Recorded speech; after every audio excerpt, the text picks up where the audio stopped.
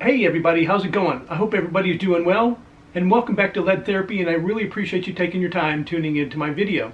The ATF and FBI are monitoring gun owners who sell firearms using Facebook. Both the FBI and ATF conducted warrantless surveillance of a Texas man who said he had guns for sale in a Facebook post. According to internal documents, 2 ATF agents interviewed the man, who admitted to advertising the guns were for sale on Facebook. He told the agents he had a habit of purchasing new guns, deciding he doesn't want them anymore, then offering them up for sale. The man further told agents he never made a profit from any of the sales.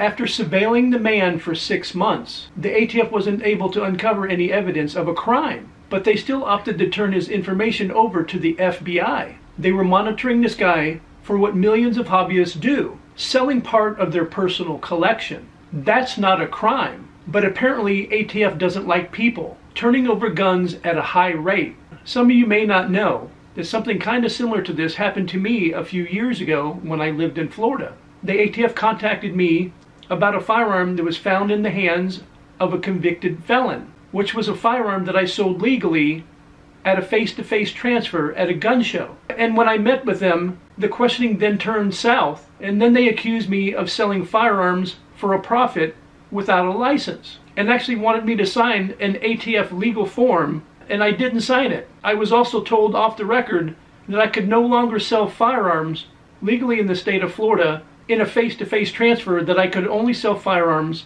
to an FFL. But it didn't say that in the paperwork. An ATF spokesperson confirmed the man was placed under daily monitoring by the FBI in 2021 of suspected violations of federal laws against straw purchases and selling firearms without a license. The heavily redacted records obtained by the GOA do not specify how the ATF became aware of the suspect's activities. When asked by reporters if Facebook tips off federal law enforcement about posts involving firearms, the ATF spokesperson declined to comment. Facebook's policy allows licensed gun dealers to sell weapons and ammunition, provided they comply with all applicable laws and platform regulations. Sales between private individuals are not permitted. However, it doesn't make it a crime simply because Facebook doesn't allow it.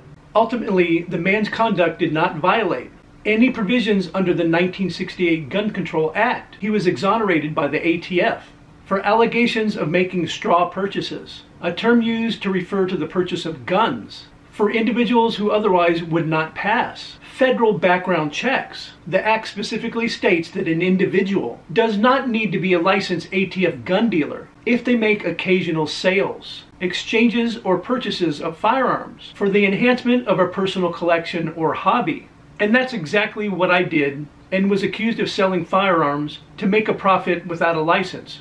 I sold a firearm legally in the state of Florida in a face-to-face transfer at a gun show. Do not talk to the ATF at all unless you have a lawyer present. If they don't have a warrant, don't let them in your house, because what they do is they play good cop, bad cop, and they will do everything that they can for you to incriminate yourself, even though you've done nothing wrong. And even though this happened in 2021, you know this is continuing to happen all the time. And of course, there's no reason for them to stop, because nobody is holding them accountable.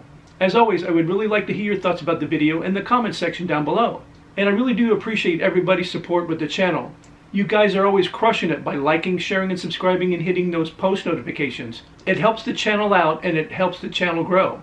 And of course, I invite everybody back to see my next video.